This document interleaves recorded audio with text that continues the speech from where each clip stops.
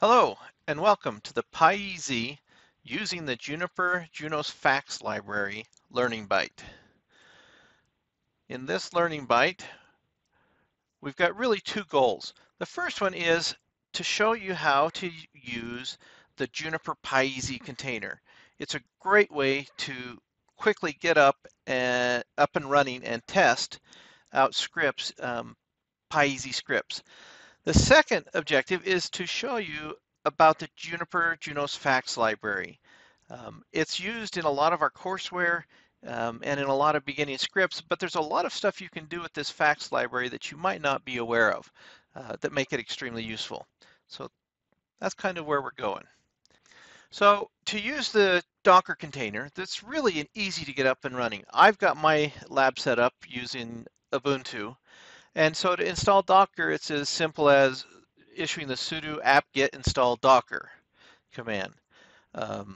Once you install Docker, then you need to get the container, pull it down from the Docker hub.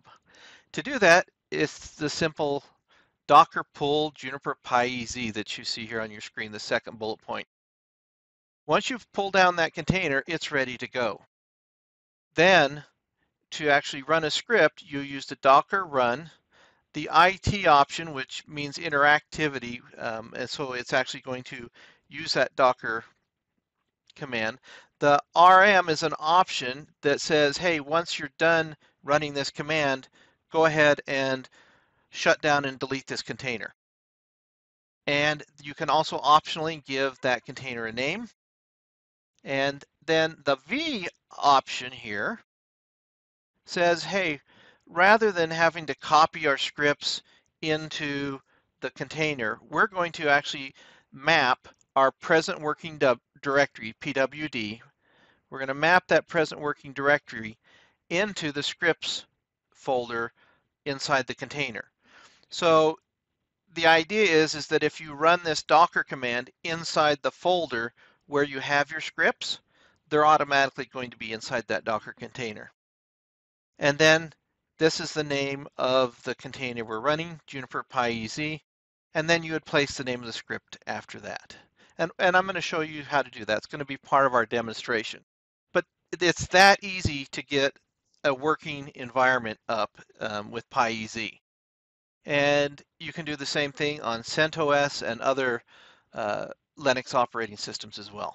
All right, so the Juniper.junos.facts module is really probably the first one anybody learning automation learns because it goes in and automatically pulls out different properties and information about the device. And it really, you can pull up to 35 different pieces of information. And if you do a search on the Juniper.junos.facts module, it'll pull up what all of those are in the documentation. So to see all of those, the most common call is to make a call to this facts function. All right. But if you want to see specific pieces of information, you can actually call that out using the hostname command. All right. And again, to see which ones are available, if you go do a search for the Juniper.junos.facts module, it'll show a list of all of these different ones that you can pull out. And so that's kind of the introduction. Now let's go in and let's see how it all works, how it all puts together. What I've got is I have an Ubuntu VM, and in this Ubuntu VM, I've installed Microsoft Code. That's their free Visual Studio type editor. It works really well in Linux. It's probably my favorite editor for doing this kind of coding now. And I've also got a VSRX. And I've got this in my home lab environment. They're both virtualized. And so what I've done here in my Ubuntu is I have this script here and it's a basic script to probably about as simple as you're going to get for connecting to a Juniper device. Now, on the Juniper device, if I switch over to the Juniper device really quick, what you want to worry about on the device is this show system services, and you want to make sure you have netconf SSH set up. Without that, you're not going to be able to connect to the device. So we've got that, so our Juniper device is prepared. And let's switch back to our development environment. And in the development environment, our first line of code here is standard for, again, this learning byte is for beginners. So I'm kind of starting at the very beginning. We've got the shebang here, the pound and the exclamation point, and the path to our Python 3 interpreter. Now this will also work with Python 2 if that's what you've got installed. I think this first script's going to work for both of them. I think some of the later ones we look at is probably going to be more specific to Python 3, but very similar. So you have to make sure you import the jnpr.junos library and import device class. Now, this with statement at the beginning allows us to connect up to the Juniper device without having to open the connection and close the connection. This is called the with context, and it allows you to connect to the device without specifically opening the connection and closing the connection. It's very useful. So we say device and we say the host. We have an IP address. We could, if your DNS is running, just put in the host name, and we put in the username and password. This is not as secure as using a certificate, and in later learning bytes and in the course, our automation courses, we show you how to use certificates. All right, and the typical way this is done is to just print dev.facts. So it's going to go out to the device, retrieve the facts, and print them out. All right, so if we go to the command line, and this file is called facts1.py. So if I go to the command line, and here's that same Docker run command I showed you in the slide presentation. And so it's Docker run with the interactivity. We're going to remove the container after it's done. We're going to map our present working directory to the scripts directory. And we're running the Juniper PyEZ container.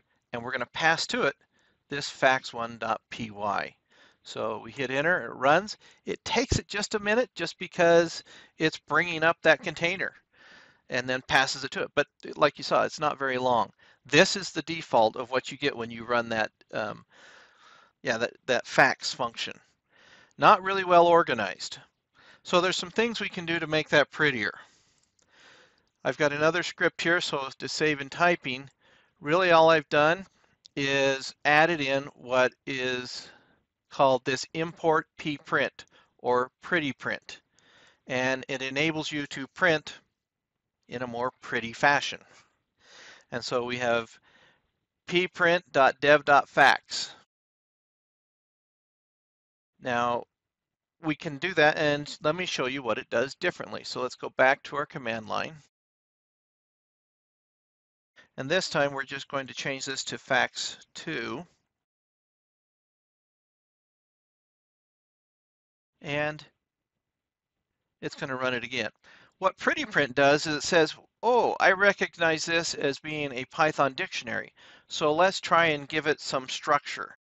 And now you can see all of the different pieces of information that you can get through this pretty print and through this facts module. All right, you can see the uptime here, you can see the model, the status, lots of different interesting pieces of information. And you may not want all that information. You might be just looking for very specific pieces of information. And if you are, you can customize that as well. And our courses don't go into this much depth, but I thought it was a really interesting application. Now, here we're still using the juniper.junos import device. I don't think we need the pretty print anymore because we're just going to use a print statement, but our connection is still the same. Nothing's changed there. But we're using print, but as part of Python 3, we now have this what's called fprint, and you can do this in Python 2, but Python 2 doesn't have this fprint. What fprint does is it makes it easier to put in what it is your text as well as this dev.facts all on the same line. And so it's more intuitive as far as, in my opinion, from a programmer perspective of being able to combine text and variables together.